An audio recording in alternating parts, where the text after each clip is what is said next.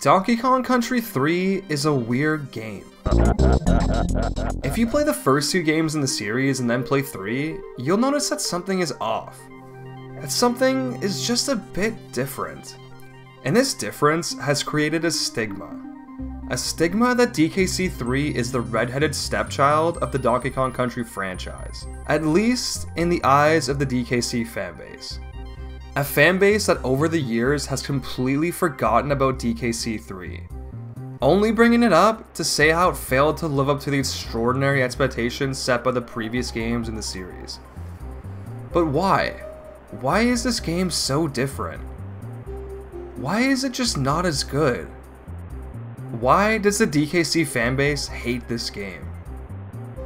Well, after doing some digging, I think I've narrowed it down to 3 glaring issues. Too many gimmicky stages, the music is too different, and the tone of the game is vastly different than the first 2 entries in the series. And now that I had my reasons, I wanted to see if they were actually true. To do this, I compared DKC 3 to DKC 1 and 2 in these 3 categories, to see if the hate for this game was rightly justified. The following are my results.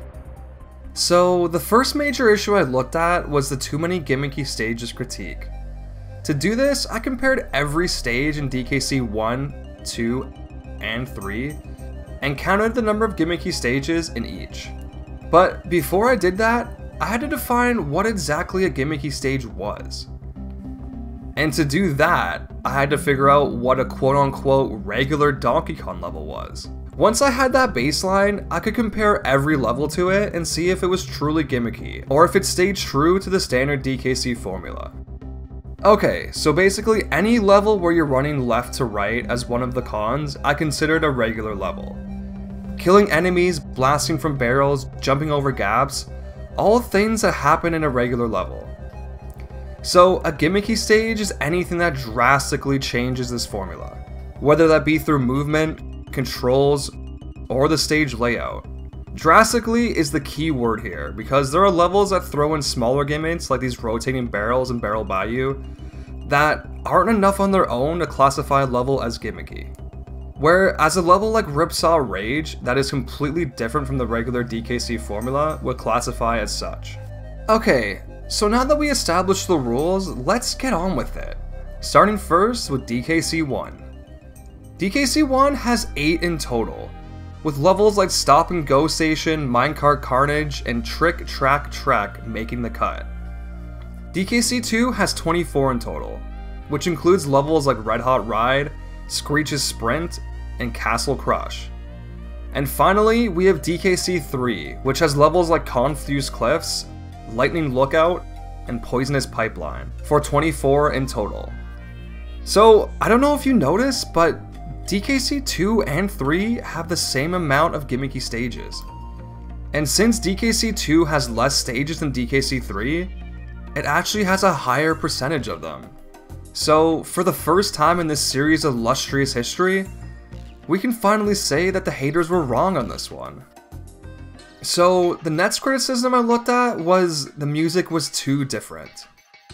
And look, I know this complaint is completely subjective, but there is some truth to it. The music in DKC 1 and 2 were composed almost entirely by David Wise. And if you've ever listened to a David Wise soundtrack, you know he has a particular sound. When do they stop tuning their instruments and play the music? That is the music!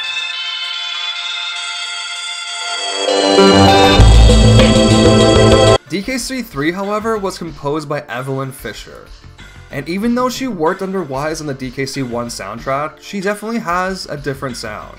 And I don't know a thing about music theory, so I couldn't tell you why that is, but just listen to these 3 songs, and I think you'll see what I mean.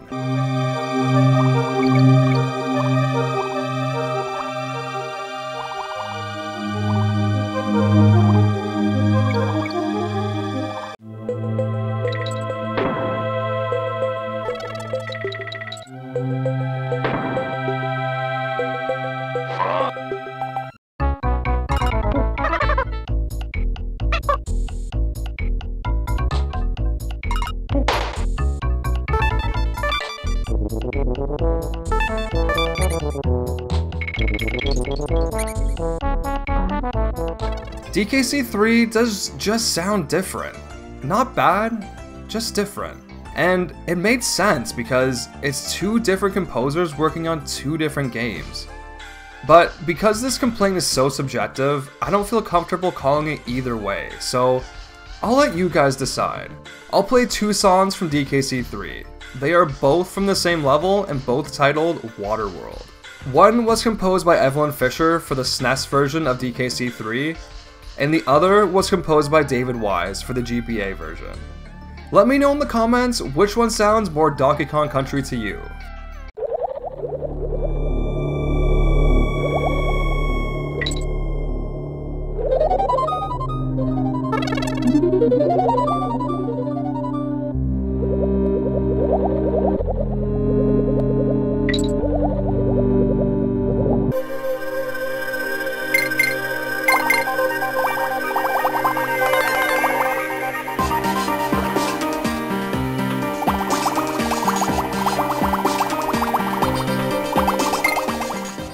So the last complaint we'll look at is that DKC3 is tonally different than 1 and 2. DKC1, and especially 2, generally have a pretty dark tone, with most of the levels being set in dark mines, creepy swamps, and haunted woods. Fans argue that DKC3 trades in this dark tone for a more light and happy atmosphere. And again, that isn't necessarily a bad thing, but just like with the music, it is different than the first two games in the series. But let's see if the fans are right. Let's see if DKC3 really is a lighter / happier game. To do this, I went through every level and overworld and determined if it was tonally dark or tonally light. If a level was generally bright and cheery, I counted it as a light level. If it was dark and foreboding, I threw it on the dark side. Music and level theming also played an important role, as some levels like Ripsaw Rage were visibly bright, but had anxiety-inducing music and a giant saw trying to murder you, so obviously I placed it on the dark side. This obviously isn't an exact science and came down to me making a lot of judgment calls, but I think the results made sense in the end. Let's start off first with DKC1. So for lighter levels, we have stuff like Jungle Hijinks, Barrel Cannon Canyon, and Millstone Mayhem. And for darker, we have levels like Ropey Rampage, Reptile Rumble, and Coral Capers. There was 9 light levels and 24 dark in total. As for the overworlds, DKC1 had 4 light and 2 dark. DKC2 had 13 light levels and 26 dark. And all of its 8 overworlds I considered dark. And last but not least, DKC3. 22 of DKC3's 40 levels I considered light, and 18 of them I considered dark. Out of all 3 games, it had by far the most light themed levels, and it was the only game to have more light tone levels than dark. It also had the most light themed overworlds with 8, while not having a single dark one. So I think the fans saying that the tone is different in DKC3 are right.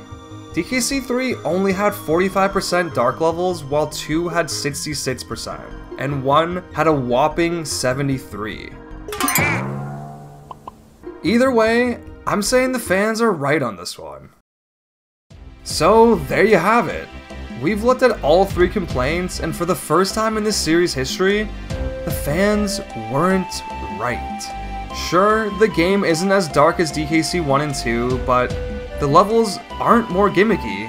As for the music, there's definitely something there, but ultimately it's too subjective to be sure either way. But regardless, the fanbase wasn't right. DKC 3 may be a black sheep, but it's also fucking awesome. So let me say something now that I've been waiting to say since I've started this series. Fuck the haters, fuck the fanbase, KittyCon forever, baby.